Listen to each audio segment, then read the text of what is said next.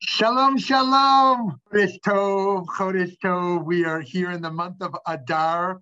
We are very fortunate this year that we have two Adars.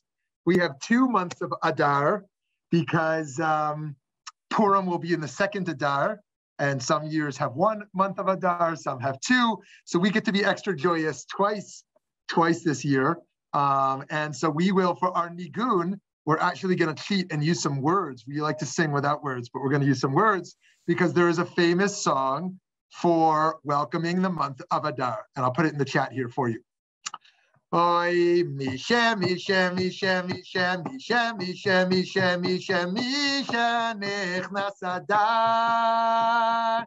Misha, Misha, Misha, Misha, Misha, Misha, Misha, Misha, Misha, Nechnas Adar, yai, yai, yai. Misha, Nechnas Adar, Marvim Besimcha.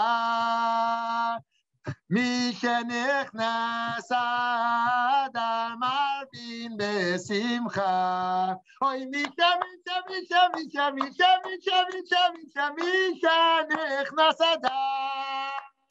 Misha, Misha, Misha, Misha, Misha, Misha, Misha, Misha nechnas Adar. Misha nechnas Adar marvin besimcha. Misha nechnas Adar marvin besimcha. From the start, there's 2 reads of this. One read of it is from the start of Adar, which is today. Joy should be increased. We should actively increase our joy each day. The other read of it is not that we should, but it will. It will. So today's a good day to get COVID. I mean, there's no good time to get COVID. But today's a good day because that means every day would get better. Every day would get better from that point on, and it would be a steady. So it also means that things can't get worse. So things are going to be good. It's going to be a good month for you and for all of us. And we hope to, if you are a local friend, we hope to do an in-person VBM Purim. So we've never done this before, but we hope to engage Purim together in person. So stay tuned for that. But that is Misha Nichnas Adar. Happy Adar. It's a great time. Okay, let's start with a poll. Our debate today is trust versus questioning. Let's start with a little poll question here. Are you more inclined to trust? Number 1, to trust all people and trust God. You're a big truster. Number 2, to cautiously trust. Number 3, to be generally trusting, but loosely skeptical. Or lastly, to distrust everyone and distrust God. So what is your orientation? Are you a big truster of people and God? Are you a big distruster? Or you find yourself somewhere in the middle here? Okay, let's take a moment to see where folks fall out here. Okay,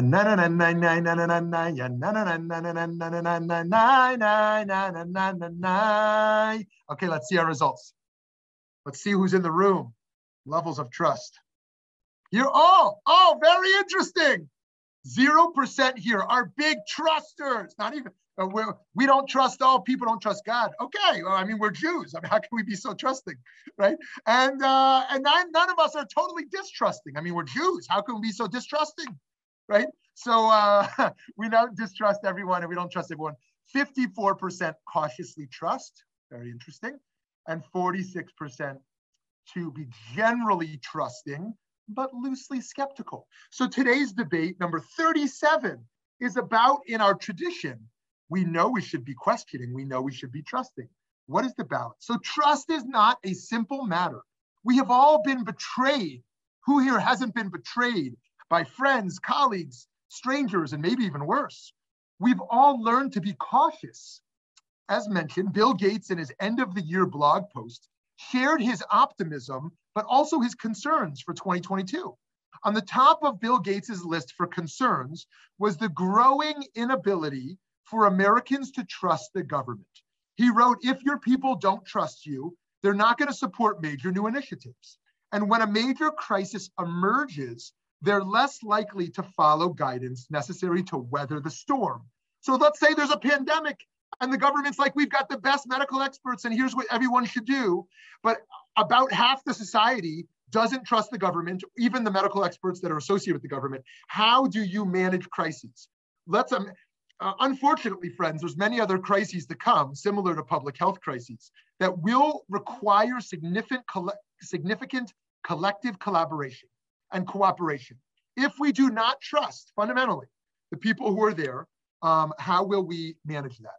So indeed, a 2019 poll of American adults showed that according to 75% of respondents, basic trust in the federal government was shrinking from this Pew study. I know Jews love the Pews. Of course, we should not trust anyone or anything blindly. On the other hand, we should be concerned when the most basic levels of trust in a society break down. When huge segments of citizens don't trust medical experts, for example, because medicine has been politicized. In Jewish thought, we have a tension between trust and investigation. On the one hand, we learn of the value of bitachon, of trust, bitachon. And on the other hand, we learn of the value of machloket, or argumentation. A central problem involved in not living with trust is that anxiety will take over. With no one and nothing to trust, we can become so full of worry, paralyzing worry all the time. And that overflow of anxiety will not serve us or those around us very well. Lithuanian scholar and philosopher Rabbi Eliyahu Dessler writes in his great work, Michtav Me'Eliyahu, the true source of constant worry is that we have no bitachon, no trust, of attaining the external things that we desire. This desire for possession and taking, its realization always depends on others and external circumstances. Bitachon flourishes when we desire internal things, the desire to be, because in that we are not dependent on others. Therefore, one who desires material possessions feels deep within one's heart that the desire is futile and is not up to him or her. This is the root of worry. We learn from Tehillim, from the book of Psalms, again and again that we should trust in God. It says, trust in God at all times. O nation, pour out your hearts before God. The Lord is a refuge for us, Selah. For the psalmist, trust is the recipe for living without anxiety. This trust should not be mistaken, of course, for being passive. Psalms teaches also, trust in God and do good, right? There's bitachon, but also aseh tov. You don't trust and then just sit back in your rocking chair, but you trust and then you go do. Yes, we have trust, but then we must go out and act. Hishtadlut, or striving, must follow bitachon and trusting. So what do we have trust in? Some of us may trust God. Some of us may trust science. Some of us may trust a very close friend, or we may trust our gut. We should investigate to see where we are ultimately placing our trust. When push comes to shove, who or what do I really trust? Steve Jobs, after being diagnosed with pancreatic cancer, shared his ideology that guided his life, which he called connecting the dots. You can't connect the dots looking forward. You can only connect the dots looking backward. So you have to trust that the dots will somehow connect in your future also. You have to trust in something, your gut, your destiny, your life, karma, whatever you call it. This approach has never let me down. That essentially, seeing that the dots were connected in your past is a way of trusting that the dots will connect in the future. Trust is not only helpful on a personal level, but necessary on a collective level. Here's how Sachs explains it in his last book before he passed, Morality. Without morals, markets cannot function. Think about that. Without morals, markets can't function. The very words we use imply as much. The word credit comes from the Latin cred, the same root we seek in credo, meaning I believe. Confidence, the presence or lack of which shapes markets, comes from the Latin root fides, meaning to have faith in something or something. Fiduciary has the same origin. Trust, the lack of which produced the banking crisis of 2008, is predicated on trustworthiness. These are or were fundamentally moral terms. when there is a breakdown of trust, something significant is wrong. So let's think about it. I mean, how much of our wealth today exists in paper money? I think it's like 10%, right? Maybe it might have shifted since I read that a few years ago. I don't know if it's 8%, 20%, but very little, right? Meaning, if everyone wants their money out of the banks, the whole system collapses. Forget if everybody does. If a quarter of society wants their money, everything collapses, right? If everybody wants to sell their property, right? If the mortgage system, the faith in the system collapses, everything collapses. The whole system of the interdependence, interconnected financial markets exists based on a trust in the system and trust on one another, or we have major collapse of the global financial system, and everybody goes into complete destitute poverty. I'm not being a doom and gloom person here. I'm just saying that if the societal trust breaks down in our country and globally, the entire financial system collapses. And so that's why, partially what Sachs is saying here, the market itself is not moral. It needs morals. And one of those morals that's needed is to maintain a fundamental trust in each other and in the governments that help to regulate such a system. So friends, Yuval Noah Harari. If you don't know this name, you should know him. He is Israeli, but he doesn't want to be known as Israeli. He is gay, and that emerges in his work, but that's not his primary identity. You can see he's young, but he doesn't want to be thought of as young. He's a whole bunch of things, but actually he's one of the fastest growing global scientists, scientific historians, who has written the book Sapiens and a number of other books, and really has a theory on everything. Just a totally brilliant guy. I disagree with all his conclusions, but I think he's one of the smartest guys alive in terms of how he gets there. So basically, he thinks it's all doom and gloom about the future, and in the future, based on a number of things. But his read of history is just phenomenal. So if you haven't read *Sapiens*, you got to read it. Okay, here's what he says. For thousands of years, by the way, one of the things I disagree about, he thinks the Jews are not only statistically insignificant, but insignificant in global history. For me, the Jews, I mean, I'm a little biased. The Jews are the center of the story. What do you mean? The founders of ethical monotheism, right? The birth of our Western ideals of human dignity and Tselem Elohim, and so much of what has made the West great has emerged from Torah, from Jewish values. I think it's fundamental to history, right? But he's like, no. The Jews, like, he doesn't even mention us in history. Like, maybe we're a footnote in there. But it also helps us because he thinks Christianity and Islam are like destroying the world. So maybe he doesn't blame us so much. He doesn't give us credit either. So anyways, for thousands of years, philosophers, thinkers, and prophets have besmirched money and called it the root of all evil. Be that as it may, money is also the apogee. Is that the right word? I don't know that word. Apogee? Okay, someone look it up and put in the chat what it means. Is also the apogee, maybe it's a spelling error too, is the apogee of human tolerance. Money is more open-minded than language, state laws, cultural codes, religious beliefs, and social habits. Money is the only trust system created by humans that can bridge almost any cultural gap. And that does not discriminate on the basis of religion, gender, race, age, or sexual orientation. Thanks to money, even people who don't know each other and don't trust each other can nevertheless cooperate effectively. Whoa, we just turned money on its head. We might have thought money is the root of all problems. People are selfish and greedy, and the rich are exploiting the poor. And money, if we only had a world without money, right? And Harari says, what do you mean?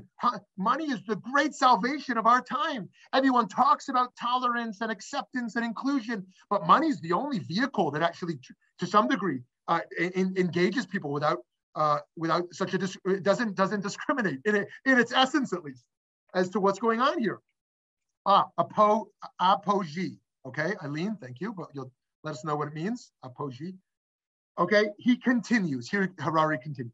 But in its extreme form, belief in the free market is as naive as belief in Santa Claus, which, by the way, I had a very important sit-down conversation with my kids last week, only the two oldest.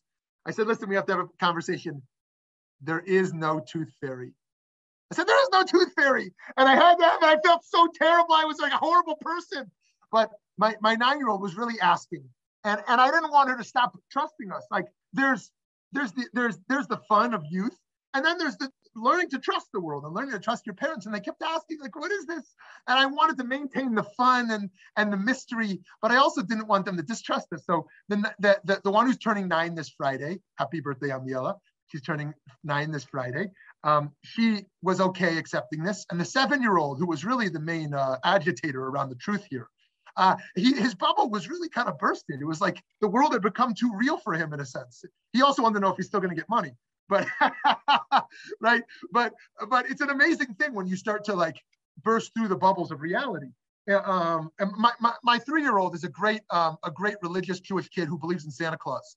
He just thinks Santa Claus is the greatest thing in the world. So I have to figure out how I'm gonna maintain that and my Jewish commitments. But he's really into Santa. Anyways, apogee, the highest point in the development of something. Perigee is the opposite of apogee. A point in the orbit of an object circling the Earth. Good, thank you for that, Eileen. So that's good. Okay, anyways, back to Harari. He says, but in its extreme form, belief in the free market is as naive as belief in Santa Claus. There simply is no such thing as market free of all political bias. The most important economic resource is trust in the future, and this resource is constantly threatened by thieves and charlatans. Markets by themselves offer no protection against fraud, theft, and violence. It is the job of the political systems to ensure trust by legislating sanctions against cheats and to establish and support police forces, courts, and jails, which will enforce the law. When kings fail to do their jobs and regulate the markets properly, it leads to loss of trust, dwindling credit, and economic depression. This was the lesson taught by the Mississippi bubble of 1719, and anyone who forgot it was reminded by the US housing bubble of 2007 and the ensuing credit crunch and recession. Okay, by the way, the Mississippi bubble was a financial scheme in France engineered by the Scottish economist theorist John Law, worth checking out. Okay, friends. So saying that we quote unquote trust does not point us to an easy answer or an obvious path to follow. With trust comes a challenge. Sometimes our trust challenge is to give up control and cultivate the trust to calmly keep walking on the same righteous path as we spiritually wait for change.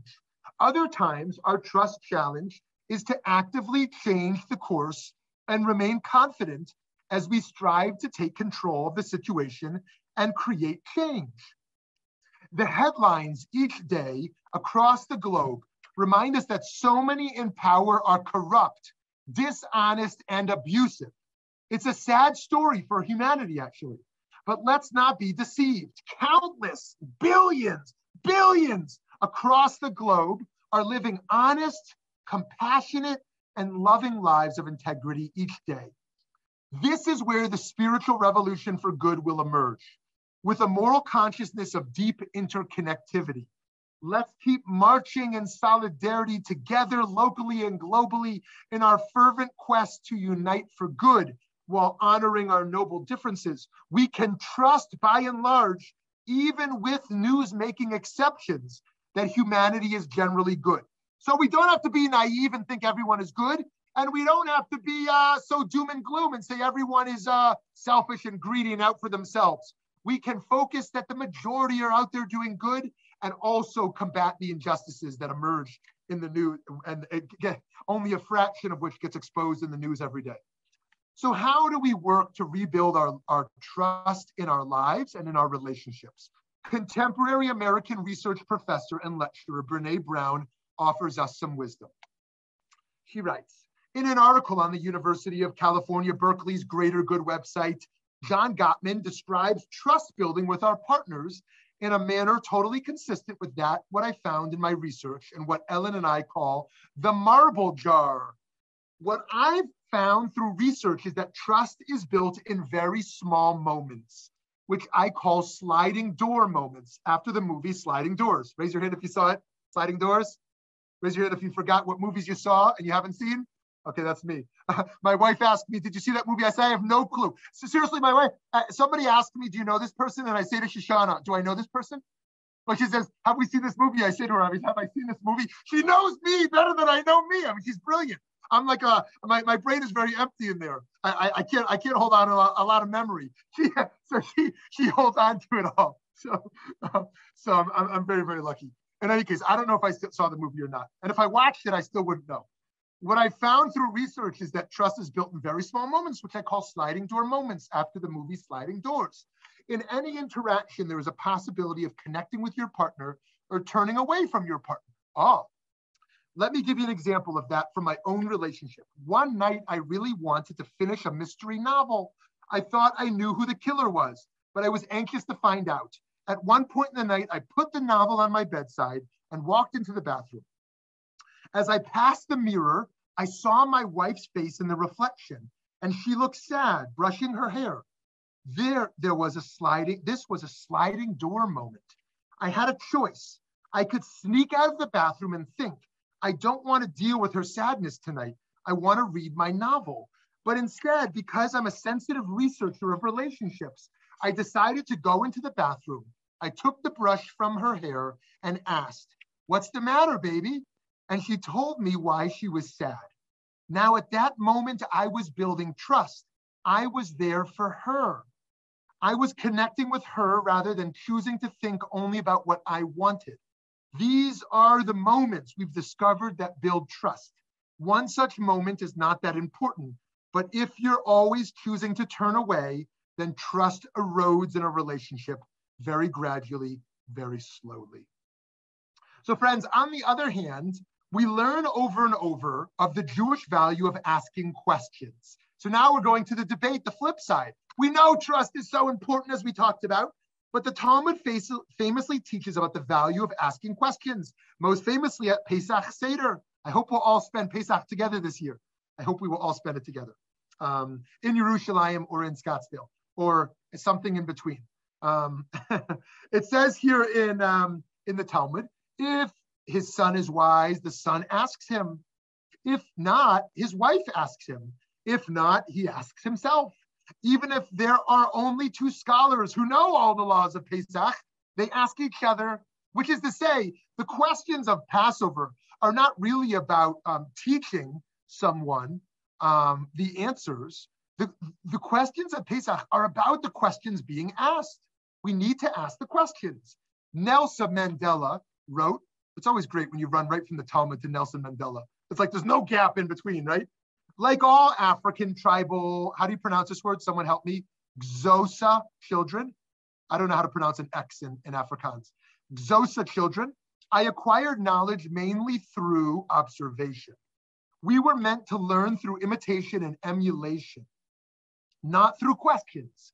When I first visited the homes of whites, I was often dumbfounded by the number and nature of questions that children asked of their parents and their parents' unfailing willingness to answer them. In my household, questions were considered a nuisance. Adults imparted information as they considered necessary. My life and that of most Xhosas at the time, excuse my pronunciation, was shaped by custom, ritual, and taboo. This was the alpha and omega of our existence and went unquestioned. Men followed the path laid out for them by their fathers. Women led the same lives as their mothers had before them. Without being told, I soon assimilated the elaborate rules that govern the relations between men and women.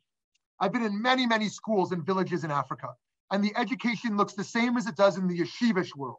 In the yeshivish world, the Rebbe recites a line and the Talmidim repeat the line. So too in these African village schools, it is all learning is through repetition. Repetition. You say, you repeat. That's how you learn. And that was an old model of education. Of course, in fast forward to Dewey and liberal education, we started to realize about critical thinking and interrogation and questioning and how that emerges. But that wasn't obvious before liberal education, and certainly is still not obvious in many parts of the global South and in parts of the yeshivish world. Now, when I say the yeshivish world, obviously once you're at the age of Talmud, you're going to interrogate. But I'm talking about young children who are learning by rote. So Mandela continues. Some of the white African prison warders on Robben Island. Raise your hand if you've been to Robben Island. If you've never been, put it on your bucket list. If you have a bucket list, you got to go to Robben Island. Right off of Cape Town, where Mandela spent decades. So some of the white African prison warders on Robben Island began to engage us in conversation I never initiated conversations with warders, but if they addressed the question to me, I tried to answer. It is easier to educate a man when he wants to learn. Usually these questions were posed with a kind of exasperation. All right, Mandela, what is it you really want?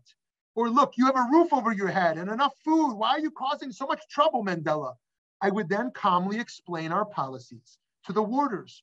I wanted to demystify the African National Congress for them, to peel away their prejudices. So this is so interesting, how as a prisoner, he viewed himself as an educator, how he viewed himself as an educator. He's not just asking for the answer of demands for prisoners, he is getting them to learn, which is very different. This is also, people have no clue what I'm talking about. One of my top 10 advocacy points in the world is that any advocacy organization is also an educational organization. I talk to them, they have no clue what I'm talking about. Look, we educate, we inform people about the injustices, or we inform them about the truth of Israel, or we inform them, meaning that's not education, that's advocacy. When you tell someone what to believe, no matter how righteous it is, that's advocacy. Education means you challenge people to think, and there's various conclusions they can come to. I think every advocacy organization needs to have an educational branch to it, that actually they don't just offer people conclusions, they challenge people to think. And that's what Mandela was pushing us towards too. He wasn't just saying, give this right, give us that right. He was getting people to think and understand on a deeper level. Okay, friends, I know this is a long-winded one, but we're gonna get to the conversation pretty soon. Back to Sachs. Okay, Sachs is dealing with the power of the question. This is radical. We might think, oh, because we're Jews, that all religions are like this, loving questions. It's not true. Many religions, even today, they don't love the questions. The questions are heretical. The questions are a distraction. What matters more than the humility of asking questions is the wisdom of knowing. But here's what Sachs writes. The Hebrew Bible tells the long and often tense story of the childhood of humanity under the parenthood of God. But God does not want humankind to remain in childhood. God wants them to become adults, exercising responsibility and freedom. A weak parent seeks to control their children. A true parent seeks to relinquish control, which is why God never intervenes to protect us from ourselves.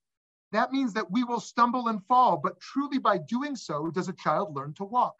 God does not ask children not to make mistakes. To the contrary, God accepts that in the Bible's own words, there is none on earth so righteous as to do only good and never sin. God asks us only to acknowledge our mistakes and learn from them. Forgiveness is written into the structure of the universe. Now here gets to the gist of it.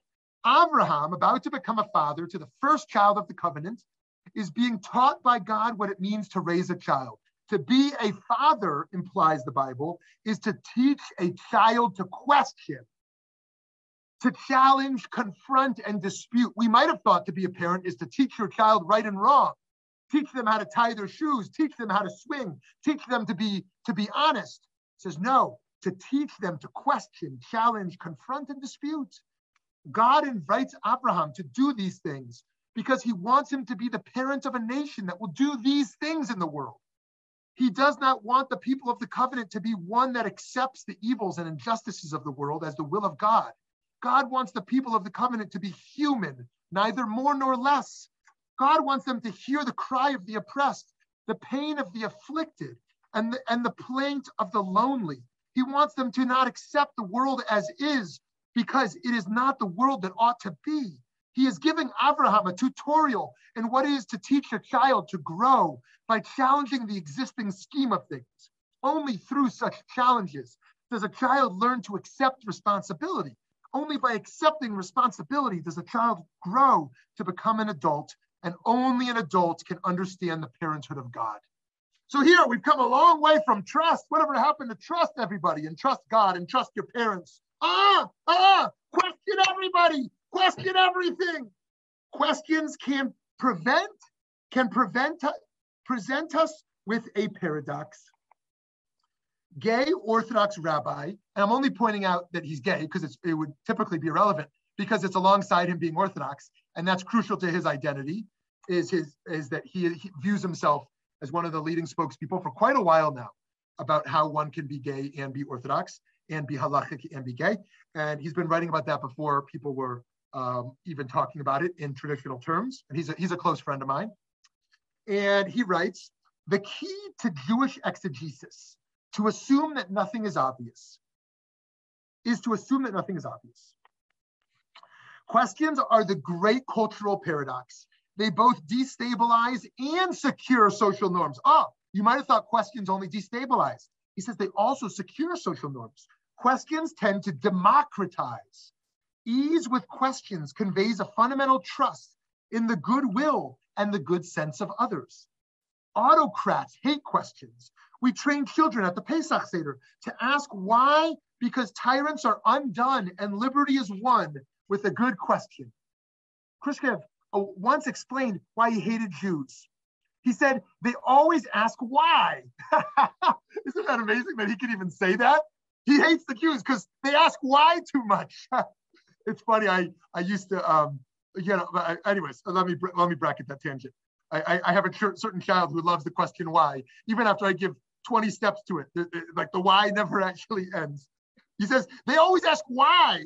It's for this reason that God loves it when we ask why. Consequently, we celebrate challenging the Torah to make sense and above all, to be a defensible expression of divine goodness. When we ask good questions, the Torah is given anew on Sinai at that very moment. As we read the verses from Vayikra about homosexuality, let us make no assumptions in advance in regard to their meaning. Later, we will need to engage the full history of these verses from the Talmud on. For now, let us read as if the Torah was given today. Okay, so you get that. So he's saying, yes, you got to learn the history of things, but you also have to ask the big why questions of right now as well. German language poet Rainer Maria Rilke wrote, "Be patient towards all that is unsolved in your heart and try to love the questions themselves like locked rooms. Do not now seek the answers. They cannot be given you because you would not be able to live them. And the point is to live everything. Live the questions now. Perhaps you will then gradually, without noticing it, live along some distant day into the answer." I wish someone told me this when I was a teenager. As a teenager, you're so distraught by the uncertainty of your future, the stresses of your college applications, and the stresses of what career you're going to have and who you're going to marry and where you're going to live, that you suffer through the uncertainty. I can't speak for everyone. I know I did. Suffered through the uncertainty. Am I going to make it? Am I going to be on the right? But if we just live joyfully in the questions. Rabbi Chaim of Volozhin, a student of the Vilna Gaon and the founder of the Volozhin Yeshiva, taught in his commentary on Pirkei Avot, "It is forbidden for students to accept the words of the teacher if the students have kushiot, challenging objections, questions. Sometimes the student will have the truth, just as a little branch can light a large log." Now that might be obvious to us, as us moderns, but in the old model, this wasn't obvious. This was a big deal what he was saying. Big deal that kavod harav, respect for the teacher, means you don't question them. He says, no, it is forbidden for a student to just accept their teacher's words. Biblical commentator, Dr. Aviva Zornberg, who of course at VBM we've been privileged to learn with, like almost all the great Jewish educators of our time, so many more to engage still. She writes about kushiot, about hard questions, the hard-edged sense of language that comes with the negative form generates questions. The Talmudic word for the question is kushya. At its heart is the idea of the hard, the kashet, the difficult, the resistant. For Rav Hutner, the ability to question must now govern the relationship between God and man, as between parents and growing children. The aim of the relationship is to create, in Rav Hutner's imagery, the face of one who can receive, who actively generates meaning by asking questions. Now the dialogue is the model for evoking narratives. Without the capacity to ask, to open up the closed issues, to break through the obvious, the self-understood, there can be no meaningful narrative. For questions do destabilize. They find difficulty and distance where one might have dreamt of ease and continuity. So friends, here's where I'm going to pause. And I'm sorry this was so long-winded.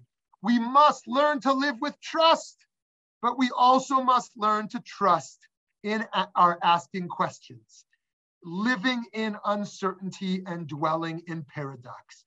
The more we trust our epistemic foundation, the deeper we can travel into our inquiry.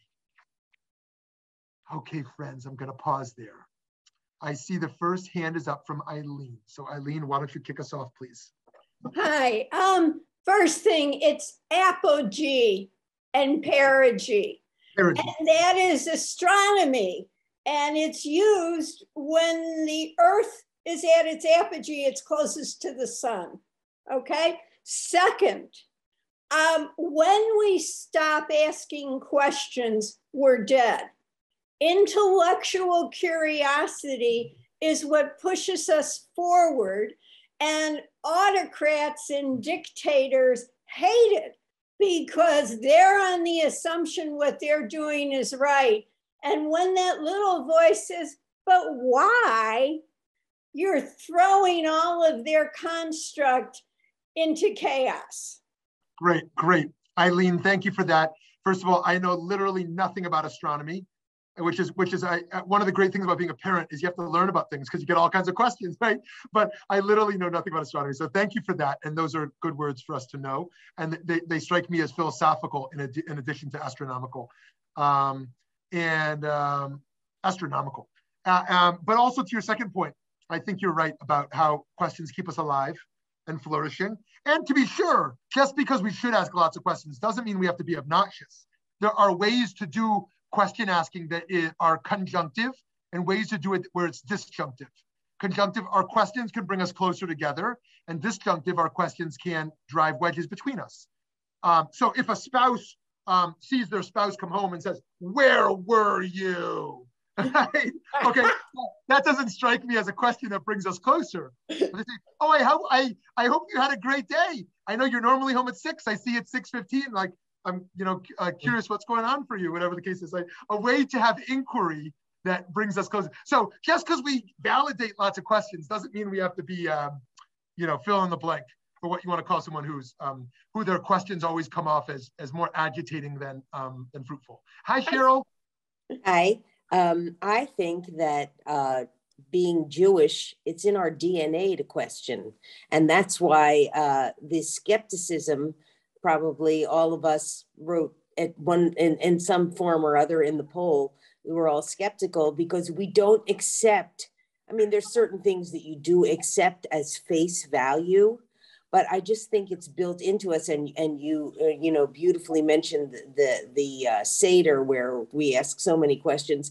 I mean, it does get annoying, with kids when they're constantly saying why, but that's okay. Because I think that's training for when they're older and mature and adults, and you continue to question. And I just think it's part of, because we have the right, as Jews, we have the right to question everything, that I think the whole skepticism, cynicism, whatever you want, I won't call it distrust, but I will just, the yearning to know more is just part of us. I love it. I love it. That's so powerfully said, Cheryl. Thank you for that. And, I was in a synagogue on Shabbat where I saw something I've never seen before. You'll tell me if you've seen it anywhere else. Next to the sculptures in this synagogue lobby of all their past rabbis, like these, these big sculptures staring down at you, was a big sculpture of Einstein. I was like, whoa, that's kind of startling. What is that? And I thought about it, and I was like, oh, yeah, Einstein's just like a model Jew for his great contributions to humanity and his genius and brilliance. But also what's amazing for him as a Jew is not that his conclusions necessarily end up being particularly Jewish, but his yearning with questions is particularly Jewish. He models living a life of inquiry and how that inquiry can lead to great, towards great progress in terms of findings. But remind me who said this. Some famous scientists, famously said that his mother would always say to him when sending him off to school, don't be the one to get the right answer in class. Be the one to have the best question in class. Something like that. Basically, and then at the end of the day, she would ask, what was your question today? Essentially. So she was, yes. Hi, Scott. Could I just add one more thing, sure. just to add on to what you said? It's a shameless plug for the Greater Phoenix Jewish Film Festival. Is one of the films that we're showing this year is a documentary called Still a Revolutionary, and it's about Albert Einstein. So I think it should be, and there's an interview with the director, the filmmaker after the film is shown. So if anyone's interested, look at the website. Oh, great. Okay. Thank you. Since we're making plugs, I'm going to make a plug too. So VBM, we're doing science and religion right now. Also, if you're interested in that, reach out to us, because we're very interested in not how science and religion butt up against each other, but how they're additive and how they're generative together. So good. And yeah, make sure to see that film, because the film festival is awesome. Hi, Scott. Hey, how you doing? Hey, I'm curious how you think, do you have a point of view on how social media plays into all this? Because, you know, one of the things that I worry about as a citizen, as a parent, whatever, business leader, is there just seems to be just no like shared ground truth anymore. And there just seems to be this just cacophony of just noise out there. And like my son, when I talk to him about the pandemic, he'll quote Kyrie Irving. And I'm like, you're quoting a basketball player? Like, that's where you're getting your theories on, you know, how to deal with a pandemic or what, you know? And so, like, I guess, do you view social media as like the ultimate questioning playground where you can go and find all sorts of individuals and resources and truth that would have been hard to assemble before, and that's a good thing? Or do you view it as terrible because there's just, you just get question fatigue, question overload almost? Yeah. Oh my goodness. I'm so excited because my kids are going to realize soon how old I am. Especially when I say things like this. I think social media is the worst and the downfall of society. You know, no, but really, I mean, I think there's so much good for potential there, but it is so misused. It is so misused. Of course, us connecting with each other globally, democratizing conversations, like being able to maintain more relationships and share information and crowdfund and be able to promote our events and maintain old connections and challenge each other and have and move away from media as our primary source of information and of learning and crowdsourcing in addition to crowdfunding. The potential for good is so enormous, and 99% of it is junk. It is junk. It is either full of lies, it is full of ego, it is full of screaming, it is full of distractions from the real world as we know it, where we move into illusions. And that's why I reject the metaverse and those who want to move to a virtual reality type of world where we no longer touch each other in the flesh, talk to each other face to face, that we just want to have physical, we just want to have physiological highs. We just want to have physiological highs in our experience of pleasure in entering virtual realities. I think that we need to return to the concrete world of touch and of face-to-face engagement and of debate and of dialogue. And we need to understand who are the holders of truth. And it's not just basketball players. I mean, they have their own truth. Celebrities have such an enormous platform and on Twitter and beyond, as if these people have like PhDs in what they're talking about. It's all just loud and simple. And some of them are smart people. Some of them are even good, responsible people. But these are not the people who should be guiding our social discourse because they're really good at basketball or because they were really good in a Hollywood movie, or Whoopi Goldberg, who's I'm sure a delightful human being and a great actress, who now is going to say that the Holocaust had nothing to do with race. If you know anything about Hitler and about Nazism, you know this was racist. It was about extinguishing a race. Now, the question of whether Judaism is a race is a different question. But to deny the Holocaust anything to do with it. And so we have a lot of foolish people who have massive platforms. And so again, I know I sound really old saying this stuff because I value the huge potential for good that emerges with social media. It is one of the necessary evils. Like I would never say immersed. I spend very few minutes each day on social media, but it's crucial to the work we do and how we think of engaging other people in this and that. And yet I have a lot of fear for the next generation, not only on, as Scott brought up, the source of truth, not only determining who is an authority, even while we want to question authority, who are the authorities I should read and learn from on science? Who are the people I should read and learn from when it comes to literature, it comes to politics, like even being able to distinguish one person from the next. Then it goes back to instant gratification. Then it has to do with our sense of self-identity and identity as portrayed in society. How do I put myself forth? We can go on and on, but I think that if we provided no education to children, we just say these are tools you can just figure out how to use on your own, we will have done such a great disservice, because they will get lost in the abyss of just surfing on every one of these media channels in ways that I think rewires the brain, essentially losing the capacity for empathy, for critical thinking. The social media will come to actually, in a neuroplasticity sense, reshape our brains, how our brains think, how our brains process. The social media companies will actually have intruded and infiltrated into the most basic sense of what makes us human. Hi, Vicky. I want to say, number one, I agree with much of what you said, and I just wanted to reiterate three things. First of all, is the need for us always to know our sources of the information. Too many people read things and just accept it as the truth without looking at the sources. The second thing is what you said, critical thinking, which is to apply critical thinking to what we're reading or what we're listening to. And the third thing is going back to Carol Gilligan, who I love, of radical listening.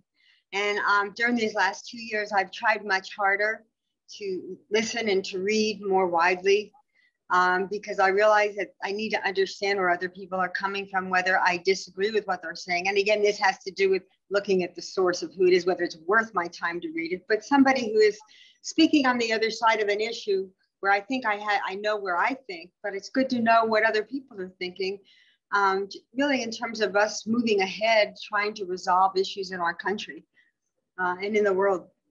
Anyway, thank you. I love it. Thank you so much for that. That was really helpful. All three of those points are really generative, and I completely agree with. And just to add one other thing here before we go to Eddie here, I think the other thing that's at risk here is our sense of value. Our sense of value, just as a form of white supremacy, essentially made our value what we produce. I am as valuable in society as what I can produce, not in who I am. So too, we can see young people's value, not only young people, but let's just talk about young people. Their sense of value is completely distorted.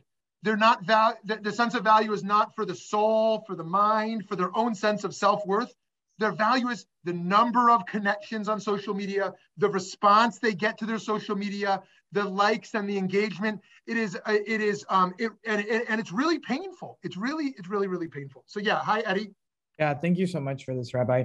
I come from a culture where questioning was really frowned upon, and it was almost treated as mischievous and misbehaving in my culture to continuously ask questions. As I started to evolve and grow in my older years, the response to my questioning was met with the answer of faith. It was always like, have faith in this, have faith in that. I guess, what are your comments on that when folks are met with the answer of having faith instead of the continuation of the questioning is to believe in having faith or hope rather than continue the conversation on the question? Okay, I love it. Well, first of all, I just can't imagine any responsible educator shutting down questions for any reason, most certainly with a conclusion just to have faith. Because I think it's constructed as a false binary in the way that I also intentionally presented it, that there's questioning or there's faith. And if I'm questioning, that means that faith is now an impossible enterprise. And so my notion of faith has nothing to do with kind of a blind acceptance of something that contradicts our reason. I have a very different sense of that. So I absolutely agree with that, and feel, strongly that that would be kind of a dangerous way to think of religion, and it could lead to a lot of potential harms too. On the other hand, in liberal society, what's the worst you could do as a liberal? You get duped. The worst you could do as a liberal is be duped. You don't want to be duped. So you want to question everyone, because if I accept someone, I might be exposed. I get duped, right? So what does it mean? If 10 homeless people ask me for money, I'm not going to give to any of those 10 because one of them is lying, and I don't want to get duped by that one. So I'm going to give to none of the 10. I'd rather give to all 10 and let one of them dupe me. Let 5 of them dupe me. I'm not suspecting that we should assume dupers are out there. But I'd rather be duped on 1 of the 10 and get it right 9 of the 10 times than give to 9 people who need it and get. But some people, I'm not going to donate money because those nonprofits or those people asking, right, how are they? They're going to dupe me. I don't want to be duped. So too, I'm not going to vote in the election. I'm not going to vote in the election because all politicians are corrupt. And I feel like I'm getting duped if I vote for someone because they're eventually going to dupe me, right? And so I'm just going to disengage from democracy and from the electoral process. Or theology. I'm not going to engage in religion at all because all the religious people are essentially, had made this stuff up. And so I think that just like we want to question any educational approach, which is just going to give the answer as faith, I think so too as Jews, we also want to distance ourselves from this place that feels like I need to be the smartest person in the room. And by being the smartest person in the room, I need to show that I disbelieve everything. I don't believe anything. And I question everything as if that, because then there's nothing to actually affirm. Here's one more way to say it before we go to Michael. The other way to say it is we should never remain as children in our questions. We answer our questions and then we go to the next layer of questions. And we get smarter, and we don't have perfect answers, but we resolve those questions, and we go to our next questions. So the question is not always, is there a God? Right? How can there be evil and be a God? We don't have to stay at 101 on everything. Let's get some answers, not perfect, but we have some resolution, and go to the next layer of questions, right? Otherwise, we live in a paralysis of just complete uncertainty. Hi, Michael. Hi. The whole question of trust is complex, of course. We have to evaluate it at different parts. First of all, is the source intending to be truthful? Are they saying or communicating what they think is the truth? Secondly, what is their knowledge base? Do they have the knowledge base to have an answer to our question that has some substance to it? Then at the third level, what is their intent? Is their intent to convince us, to sell us, to undercut us? And it makes the whole question of trust much more complex as we try to evaluate it and put this together and how we interpret and use and affect our belief system from what we're interacting with. Michael, what was your third one? I got intent, knowledge, and what was your third one? Well, the third one was, did they think it was the truth? Was the first one. Okay. The third one was let's call that integrity.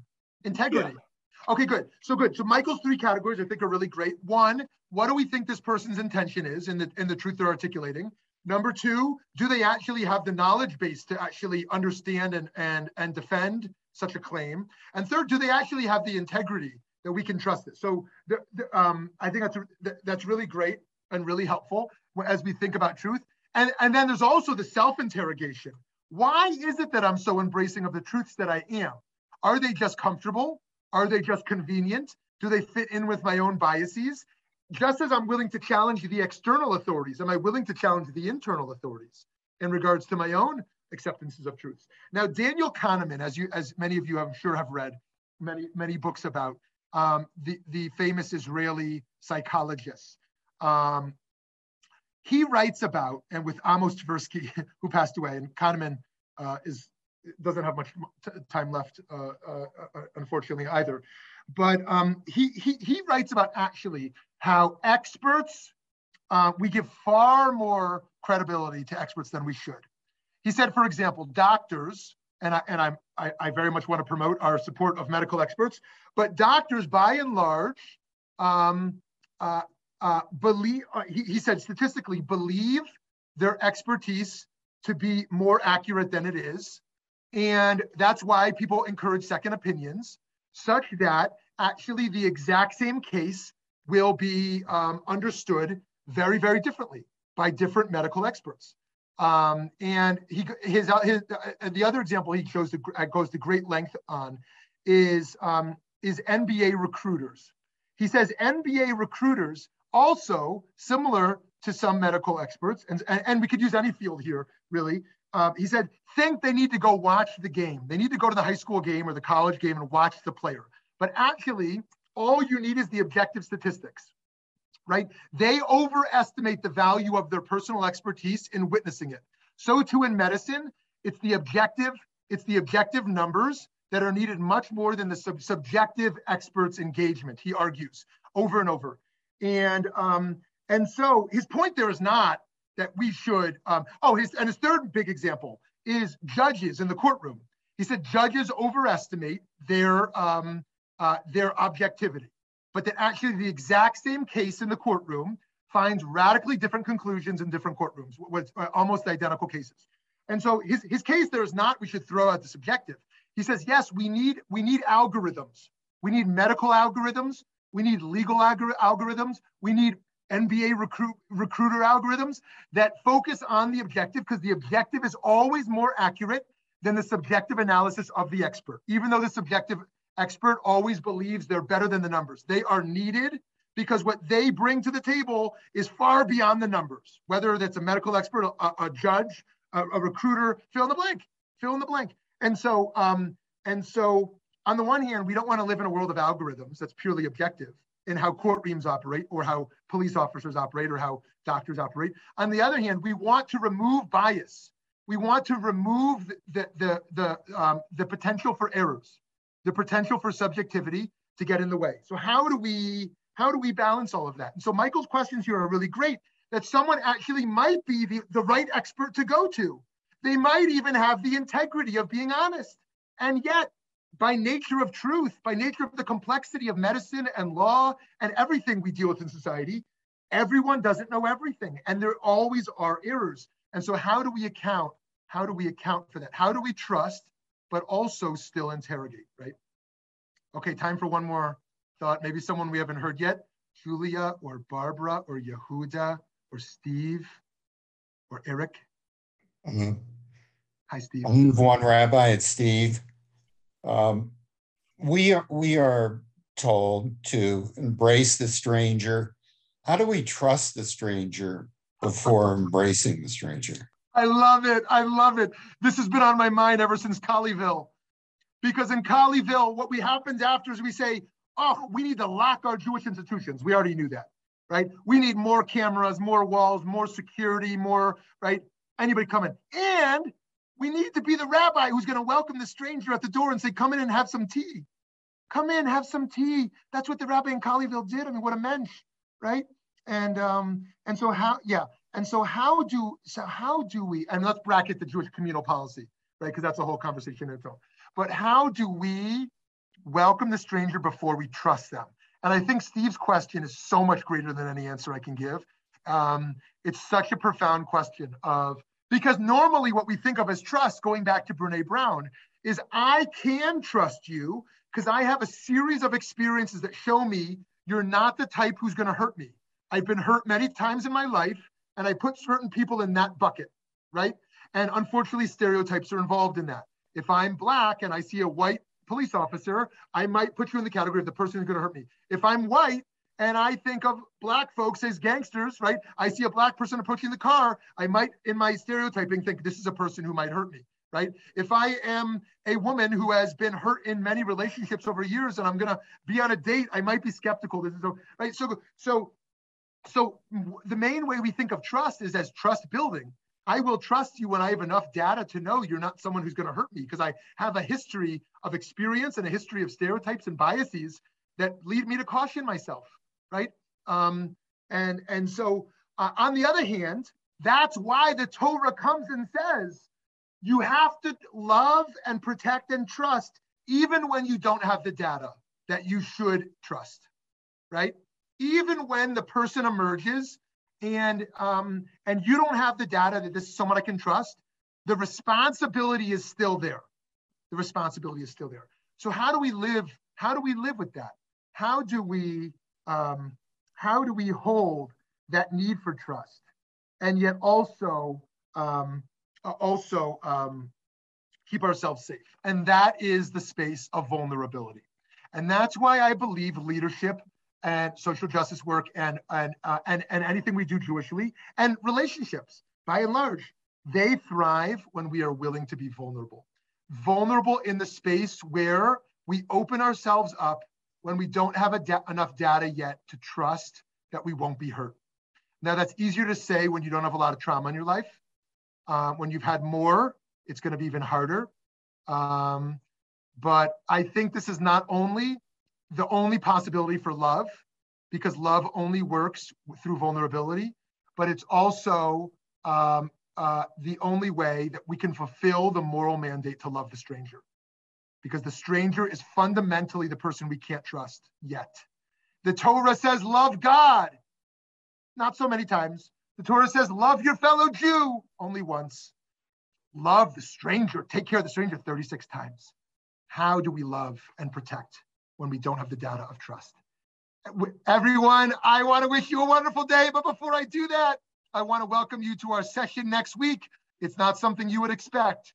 The debate is between humor versus seriousness. Should we be very serious or very funny, right? Does Judaism allow for jokes, or does it allow for being very, very serious? We will find out the answer, or at least the question, next week. God bless.